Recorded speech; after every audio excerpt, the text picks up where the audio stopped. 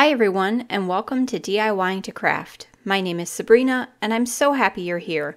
If you're finding my channel for the first time, I hope you'll stay connected by liking, subscribing, and clicking the notification bell. If you're a returning subscriber, thank you so much. Help me grow here on YouTube by liking, subscribing, commenting, and sharing with your friends. Now it's time to craft.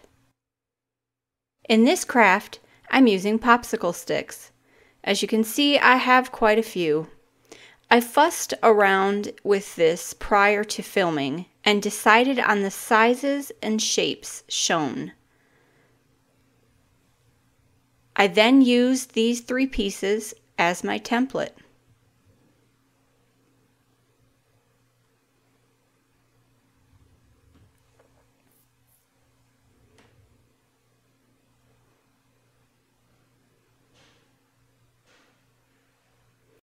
I picked these miter shears up at Lowe's for under $20. And I'm cutting everything at a 45-degree angle except for the small square.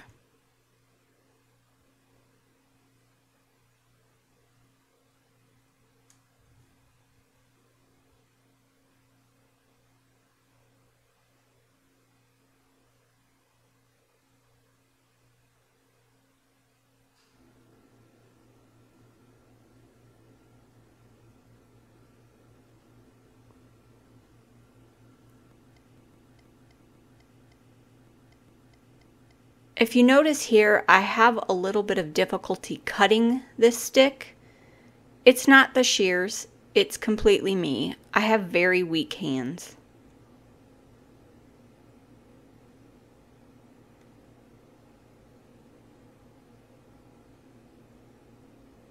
Once cut, the pieces do need a light sand to remove the rough edges.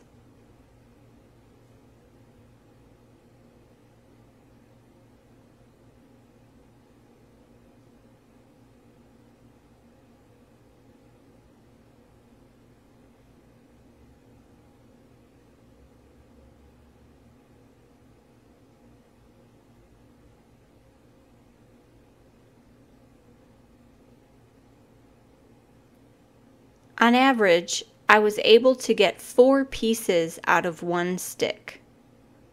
2 of the larger pieces and 2 of the smaller pieces.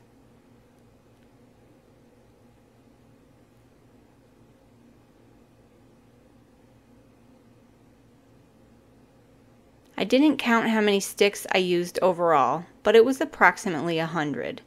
And there was a lot of cutting involved, so I put a movie on and worked on the bulk of the cutting.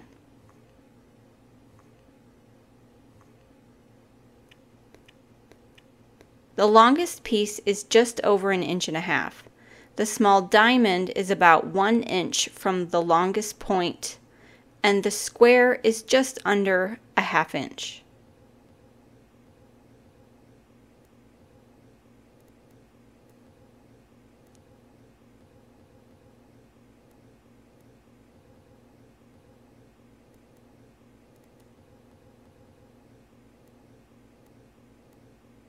I have this round board from the Dollar Tree.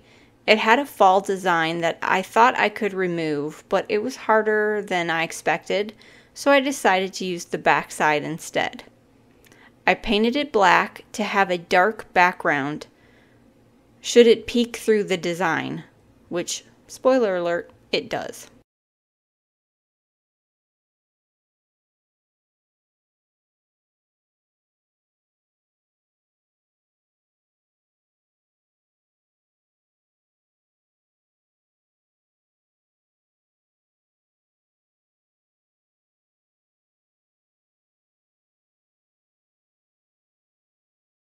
Once the paint dries, I draw some guidelines to help keep me from wandering too far out of alignment.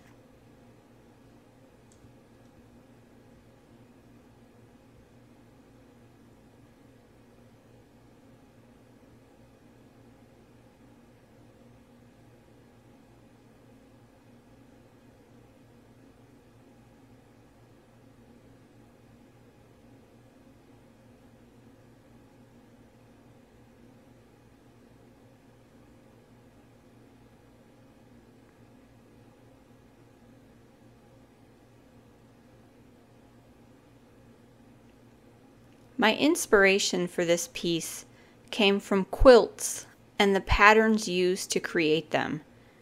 So here you see me dry fitting the pieces to develop the pattern that I like.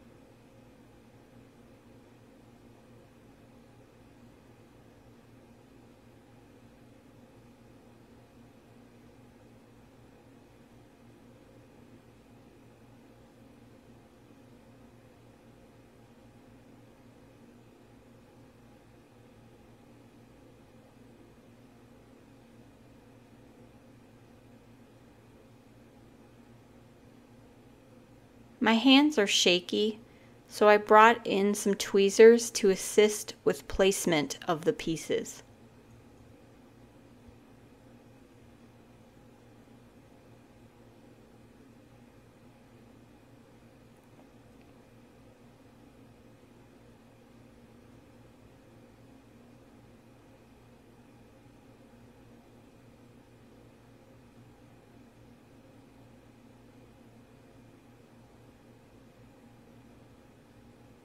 I had to play around with it a little bit just so I could find the best way to fit them together.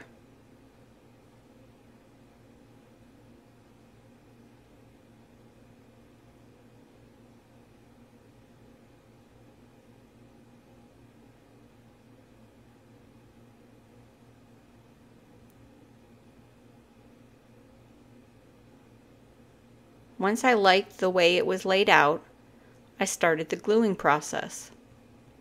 At first, I thought I would spread the glue on each individual piece, and that worked, but it was very tedious.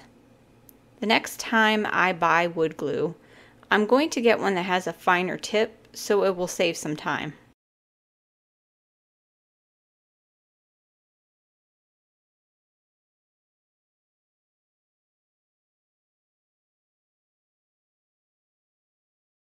You can see here why having those lines are very helpful to keep everything in a good spot.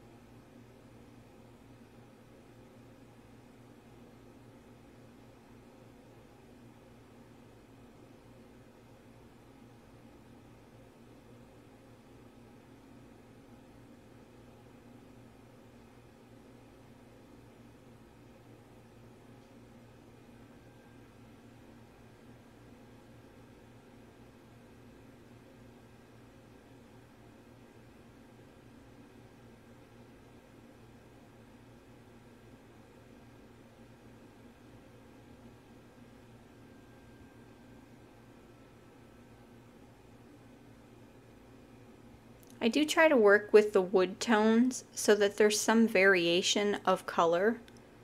Even though it's all, I believe, birch, there are some variations in the coloring.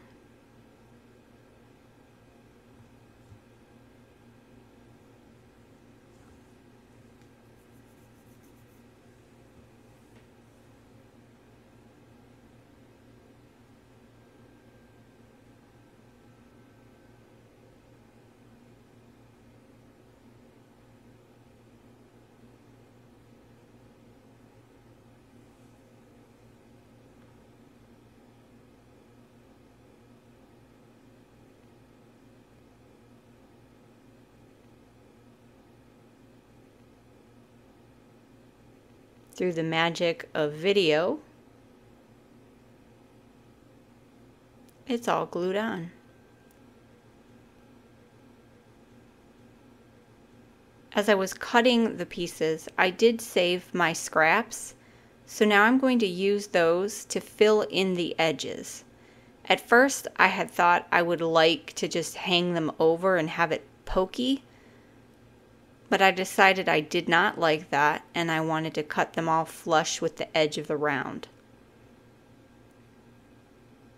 So I'm dry fitting pieces, flipping it over, drawing a line so I know where to cut, and then cutting that piece with the miter shears. Again, they need a little sanding because they have rough edges. And then I glue them into place. Because I'm cutting them for each specific piece, I do need to cut, sand, and glue one at a time. I found that if I tried to do more than one, I would lose the spot, and then I spent too much time trying to find the exact spot that I cut it for.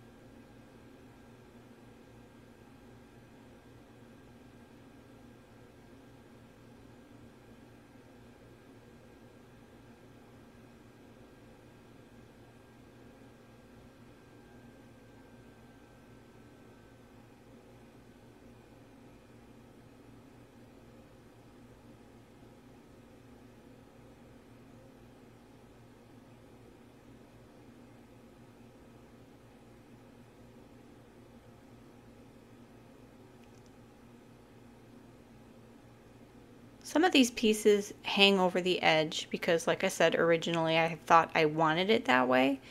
But since I decided I don't, I use these nippers to just cut off the edges.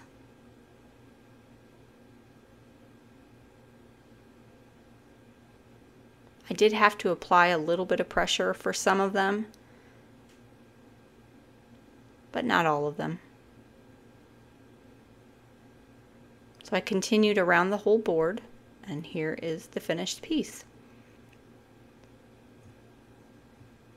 I sprayed it with 3 coats of this clear glaze, sanding in between. I liked how the large round turned out, so I decided to use these small rounds to create some ornaments in the same style. I did need to cut a few more pieces, so that's what I'm doing here.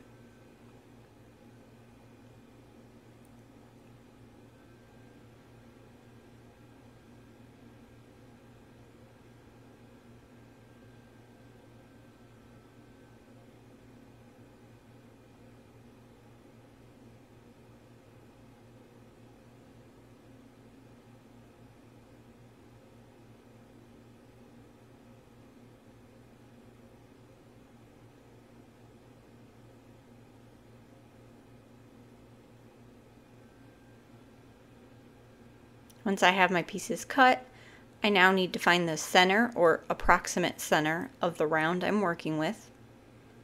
So I just lay it out, kind of map out where the center would be, mark it,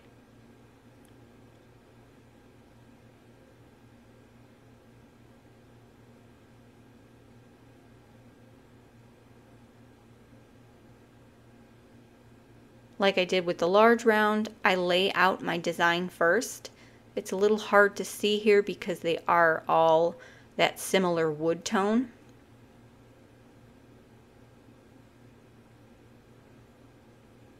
But I do end up liking the natural wood tone, so I don't paint this one or stain it.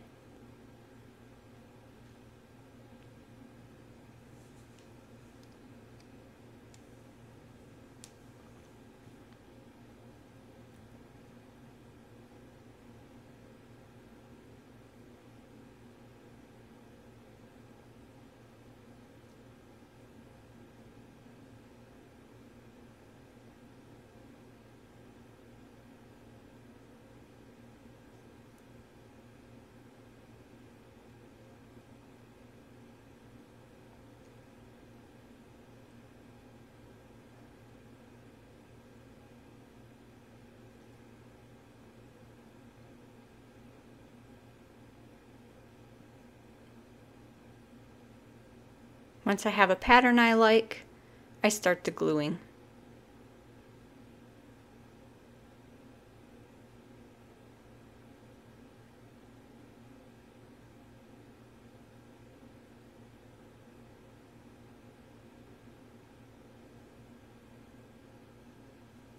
I also repeat this pattern on both sides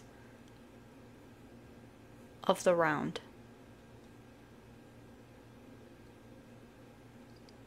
I did make one other ornament design, which I didn't record, but here you see it matches a little better to the large round, and the pattern is on both sides. There's the smaller one with the repeating pattern, and then the large piece.